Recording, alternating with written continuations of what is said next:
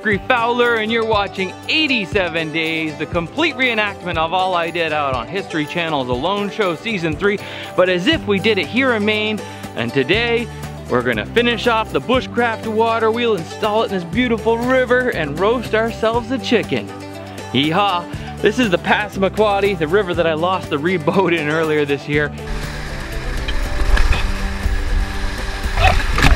And as you can see, she is not hardly the raging river it was before, but unlike a lot of the other streams, it's got water. Let's do this.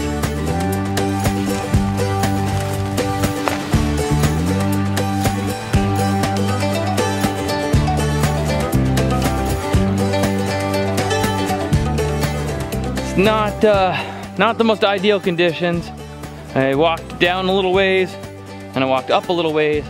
I was hoping for like a little sandbank, you know, kind of like how I had started out the water wheel. See the beginning if you are just tuning in, watch how I started it out.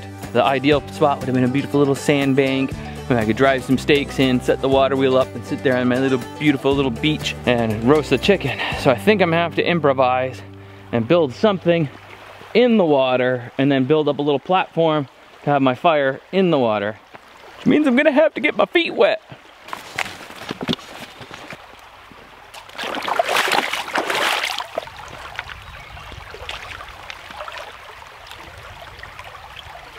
I have to put it in backwards. It's meant to go like this with the current flowing that way. But I think this will work. Right here. A little current, a couple more rocks to channel it. Yeehaw! Now I'm getting excited. Now I'm getting excited. And I don't have to build something out here in the water. I think I could probably roast the chicken. A little bit of work. I could be roasting it right here. Have a fire pit right there. It's a little less work than I thought initially. Oh man, let's do this.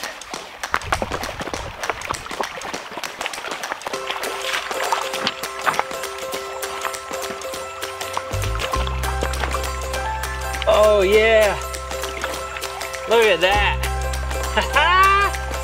That's perfect rotisserie speed. All right, I just gotta build the cradle.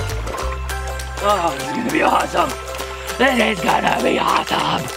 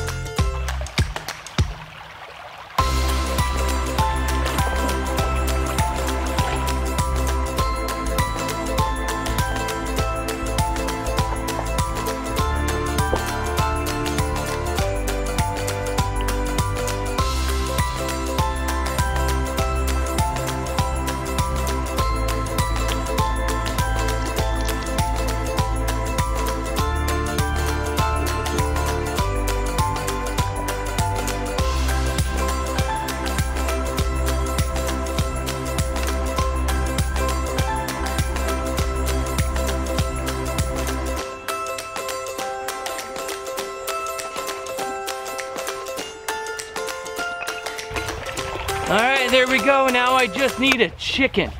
Where am I gonna find a chicken? Oh, I think I hear one.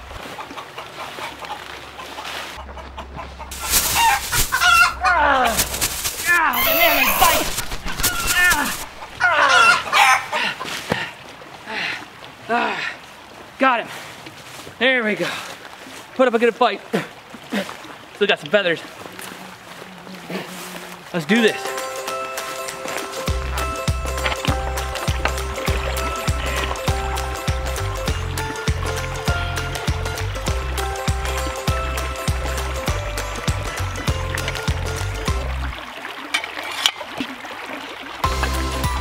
All right, let's get some fire on this bird.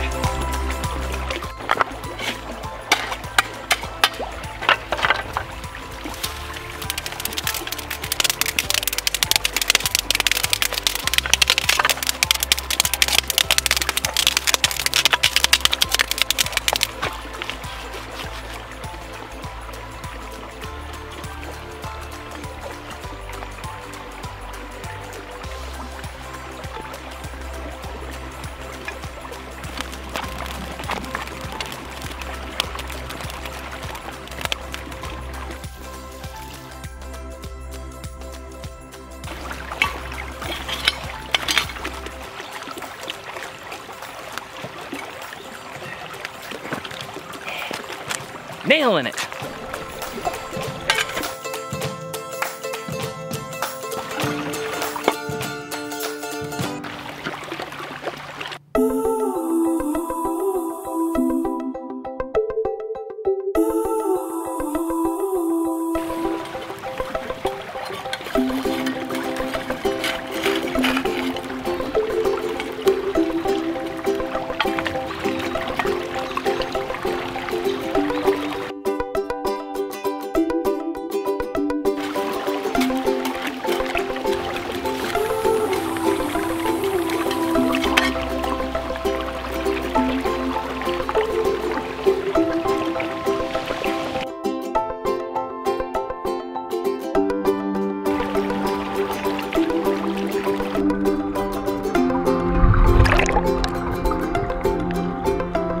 It is so close, almost done. I think I'll shoot my slingshot while I wait for the last little bit. Got these great little targets from Simple Shot. They're chalk balls, so you can shoot them at things and they blow up. But got a little bit of this dum-dum. I'm gonna stick it on here and I'm gonna use them as a target, tiny target. Ha-ha!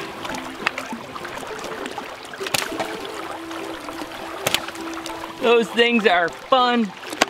If you don't have a slingshot, you should get yourself one. Let's eat this chicken. I think it's done. Oh my. A little real salt, then bring a plate.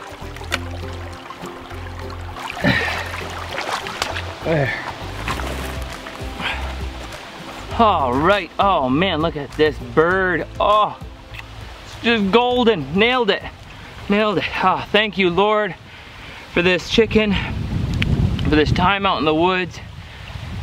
Oh, in Jesus' name, amen. All right. Are we gonna take off first? I love the legs.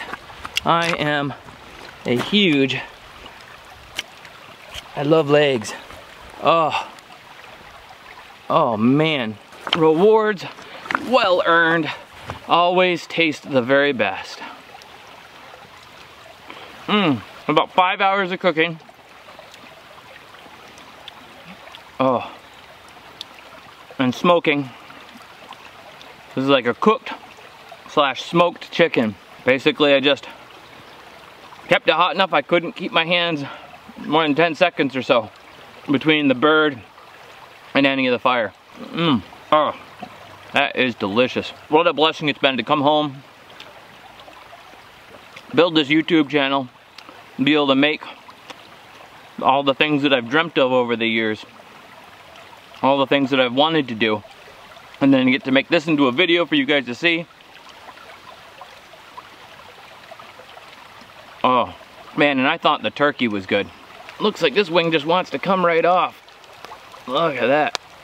Oh, it's one of my favorite foods now since I came home, and it's been over almost 2 years now. A year since it aired on TV and a year, but that whole starving yourself on, like, you know, half rations that whole time, eating 63 fish, and it really changes the mindset. It's permanently with you kind of thing. Even with the ketogenic diet, sometimes I struggle to like stop eating. Just look at the color on that bird, man. That is so good.